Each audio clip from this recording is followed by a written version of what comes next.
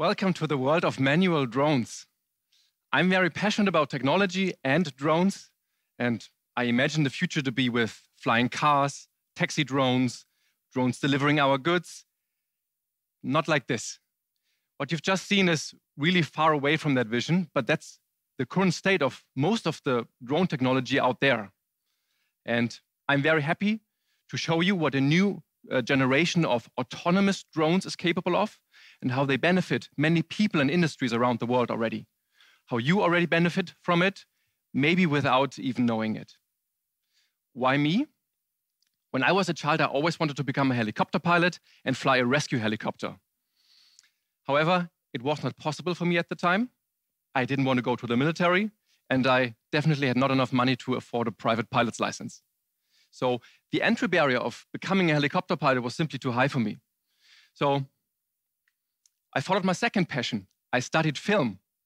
And for years, I've been working with camera drones, manual ones, crashed a bunch of them as well. But I found my dream job, flying kind of a helicopter and combining it with camera technology. So, but what's the problem with drones these days? Three things. First, they're mainly flown manual. Some systems help me to avoid some obstacles, but in the end, one wrong movement of the control sticks can lead to an accident to this. Second, the further the drone is away, the harder it is for me to get a sense of depth and perspective, and especially the distance from the drone to obstacles. So, for example, a tree. One mistake, and we end up back here. And last but not least, if I turn the drone around, directions are reversed. Left is right, right is left. And now take first responders looking for missing people with drones. They can't fully focus on the mission when they have to take all these things into account. Autonomous drones change that.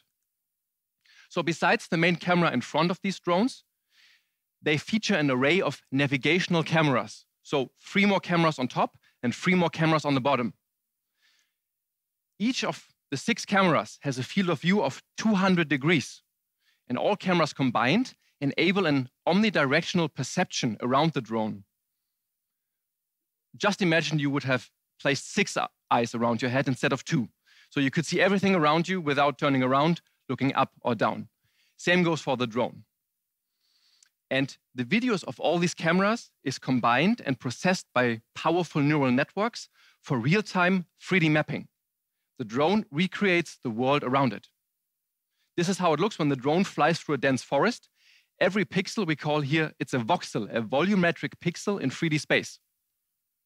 Here the drone goes through confined indoor space. And now, an artificial intelligence takes this model, it updates it at a rate of over 1 million data points per second to fly the drone autonomously through that ever-changing 3D world. It's like having a professional pilot sitting in the drone flying for you. It keeps you safe from all the obstacles, and it turns anyone into a professional drone pilot. That was no overnight success. It took us around 7 years to get the technology where it is today. So I found my dream job already working with technology and drones, flying things. But for me, really, it's a once-in-a-lifetime experience to make sure that this technology is no concept tested in the lab, but my job is to make sure it's deployed in many different industries. One of that is the inspection industry. So on your way to work, how many bridges do you cross? Did you ever count? Noticed? Bridges need constant inspection to be safe. In Germany alone, we're talking about 40,000 bridges. And in order to look at critical parts, you usually need climbers, heavy equipment, sometimes even helicopters, depending on the structure. It's expensive, it's time-consuming, and it can be extremely dangerous, especially if you have endangered structures after a storm or after an earthquake. And most important, bridges have to be closed for this, and we will be stuck in traffic. So inspectors can take now these autonomous drones and fly through any spot around that structure. For them, it's easy and safe. And the best thing is, while they look at any angle to get pictures of what they need, the bridge doesn't have to be closed for this. So we can enjoy our way to work. The inspectors are safe on the ground, looking up.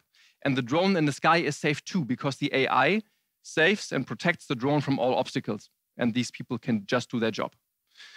And it doesn't matter if it's a bridge, could be any structure. So if you have one of these drones, could be also your house. So if you want to take a look at your roof after a storm, instead of getting the ladder out of the garage, climbing up yourself, take one of these drones, get the pictures of your roof. The drone will keep you safe. And most important, you are safe on the ground. Safe, the same for the personnel. But true autonomy even takes it one step further. So based on the AI which flies and protects you, we have another AI for autonomous inspection. So the drone explores any given structure by itself, and it creates a model while it's flying of that structure. And then it will capture every surface multiple times from different angles for you in an all-automated process. So that means I don't have to fly anymore, and I don't have to take pictures in the sky with the drone anymore. The drone does it for me in an automated process. And with this, I get a well-documented site, and I can be sure not to miss out on anything. And I can also take this data and create a high-fidelity 3D model out of it. And with this, I'm not only limited inspecting while I'm at the bridge, but later in 3D, I can look at any spot, and I don't need climbers, and I don't need cranes. And with this method, I can now organize entire sites. I can concentrate on finding weak spots or damages. I can mark these and I can measure them. And this is really changing this industry, autonomous drone technology. But we're not only using this technology for inspection, but also preservation. More and more these days, we see heavy weather events easily destroy invaluable heritage. And we've all seen it in the news how a fire was wiping out the history of Notre Dame. And we can't always avoid these things to happen, but now we can use autonomous technology to generate profound data for reconstruction or preservation. And this data is often really rare. So one of my projects was this. This is the Einheitsbasilika near Frankfurt am Main, Germany. It's built in the 9th century and one of the last Carolingian architecture left in Germany. Invaluable heritage. My job was to create a digital replica of the site, especially the building. And doing this with drones is not a new process, but usually it takes a lot of expertise and time. Because with manual drones, I have to fly manually, watch out for obstacles, and then take single pictures. A site like this could require at least 2,000 or more pictures. And you can imagine that would keep me quite busy. So I take an autonomous drone, bring it in the sky first. I define a rough perimeter, and then the drone goes, explores, and the white mesh you see, that's the 3D model the drone generates while flying, and I see that live. And from this model, the drone will generate a closed, tailor-made flight path around the object, and then capture everything for me. And in as little as 30 minutes, the drone captures the entire site for me.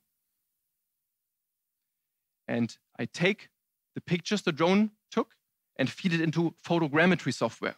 This software takes 2D images and recreates 3D imagery out of it. And I also want to show you the model. And in a very short amount of time, I get this, and I can move to any spot. And this technology, this autonomous technology, helped me to preserve this, the technology in general, many other sites forever in the digital world. But it's not only to create a nice-looking 3D model. With this data, we can draw valuable insights about the state of the building. So when I looked at the side of the building in the 3D model, you see that the rooftop is slightly skewed. Looking from above, we can display different heights, here represented by colors. So if it's the same color, it's the same height. And just focusing on the rooftop, the skew becomes pretty obvious. And we have concrete height data now for every point. And with this data, I can not only go and find out what's causing this and then support the structure, but also in a year from now, I can do another scan very quickly, very easily, and then compare the models to track changes over time. So if I did something to support the roof, did it help? So is it staying or does it get worse? And these valuable insights, this data I don't get from just looking at buildings or just taking manual single pictures. I only get this data by these sophisticated 3D models with the help of autonomous drones. Let's move on from saving buildings to saving people. First responders also using more and more these autonomous drones. And just very recently, the drone crew of the Civil Air Patrol in the United States, they were deployed to find a missing woman. Not only did they fly their drone high to get a good aerial overview, but they took the drone and flew very low through and around the vegetation. So they also had search crews by foot, but they would have been slowed down with the rough terrain and all the bushes. But the AI of the drone helped the pilots to safely navigate above the bushes, but in between the trees. For them, it was easy and safe, and they could focus on the mission. And in the end, the missing woman was found and rescued. That's not only a great example how drones save lives on a daily basis, but also how autonomous drones help first responders really to focus on the mission instead of handling complex technology. Take an accident site like this. Usually when something like this happens, we're also stuck in traffic. And law enforcement on site, they have only very limited time to capture a site before the cleanup has to begin. Because we and others, we want to keep going. So with an autonomous drone, law enforcement takes it and the drone captures the entire site in as little as 10 minutes. It's great for first responders and law enforcement because they know that they captured every angle of that accident site, and for us as well, because we won't be stuck in traffic longer than needed. And again, reconstructing this data later in 3D gives us completely different insights into accidents. And law enforcement is not only limited inspecting while they're at the accident site, but they also can go later to that model, move freely, and do further analysis, maybe find out what's causing this, and help change that in the future. And every model I see coming out of a computer, I have to smile because it reminds me a lot like a CSI show I watch in the evening, and it's super thrilling for me every time I see this coming out of pictures. All right, so what's the next step in this evolution? Not far from today, we will place drones permanently at important sites without the need of any pilots on site. And then from everywhere in the world, I simply press a button from my computer.